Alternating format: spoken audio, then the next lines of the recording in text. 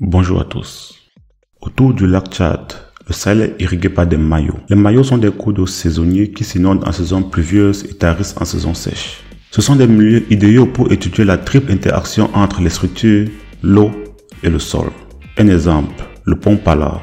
Voici ce pont pendant une saison sèche. Autour des fondations, le terrain présente des marques d'érosion dont même les pierres, artisanellement placées, limitent tant bien que mal l'évolution. Dans la nuit du 30 au 31 août 2020, pendant la saison des pluies, une forte précipitation a aggravé l'érosion au pied de l'ouvrage qui s'est effondré.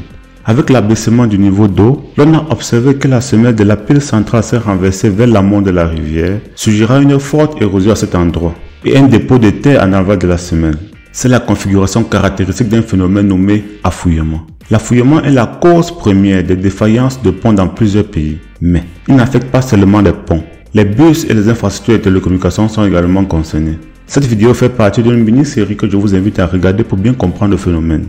J'aborderai les causes, les conséquences, les solutions sur la base des simulations informatiques en insistant sur son évolution dans le temps. Je t'invite à t'abonner gratuitement à cette chaîne Sigma.io et activer la cloche de notification pour ne rien rater des futures publications.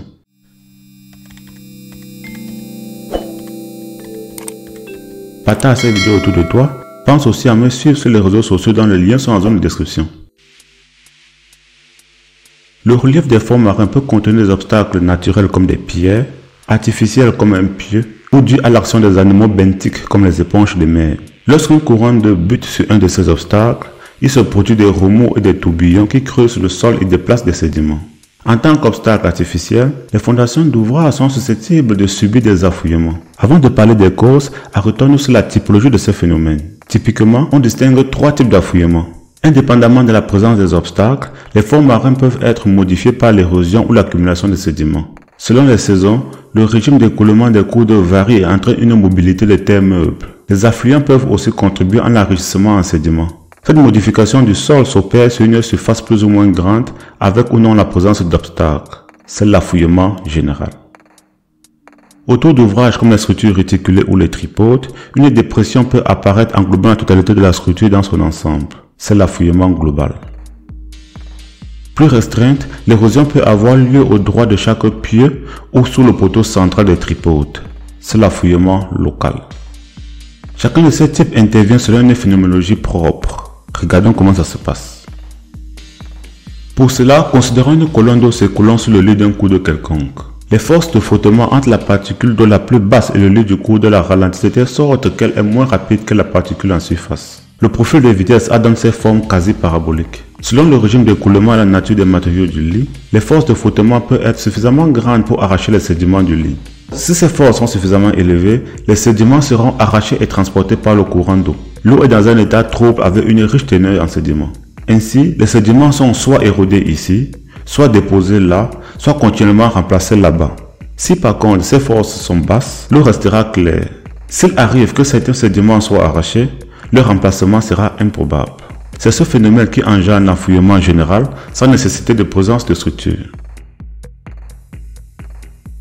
Lorsqu'un ouvrage composé comme une structure réticulée est présente, le passage de l'eau est partiellement réduit. Pour qu'un même débit d'eau traverse ce passage réduit, sa vitesse doit augmenter. L'augmentation de la vitesse engendre l'accroissement des forces de frottement sur le lit du cours d'eau et donc la possibilité d'érosion. Moins la structure composite sera transparente, plus grande sera l'ampleur de l'érosion. Cette relation sera quantifiée dans une prochaine vidéo que je ferai sur cette chaîne. Abonne-toi donc pour ne pas la rater.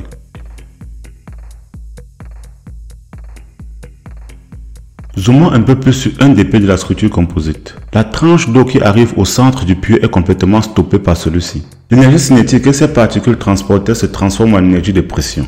Puisque la particule en surface avait une plus grande vitesse, elle obtient également une plus grande pression que la particule de fond. Étant plus comprimées, les particules de dessus se détendent en migrant vers le fond moins comprimé. Cette chute de particules creuse en amont du pieu et engendre des tourbillons qui à leur tour creusent tout autour du pieu. Le courant d'eau emporte ensuite les sédiments en aval du pieu. C'est l'affouillement local. Vous vous souvenez du mode d'effondrement du pont Pallard en introduction? Le pieu était incliné vers l'amont et les sédiments entassés en aval.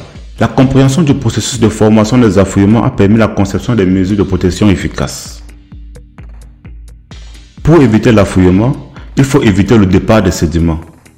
Simple, me direz-vous. Pour simplifier justement, prenons la structure d'éoliennes en mer. La solution communément employée consiste à tapisser le pourtour des ouvrages par une couche de blocs non transportables par le courant d'eau. Ces blocs sont généralement de pierre, de taille soigneusement choisie, placés soit en vrac, soit dans des sacs ou des cages. Mais les blocs peuvent aussi être des pneus usagés. Pour une protection efficace, l'ingénieur doit déterminer principalement la taille des blocs, la surface au sol que couvriront les blocs et l'épaisseur de la couche de protection.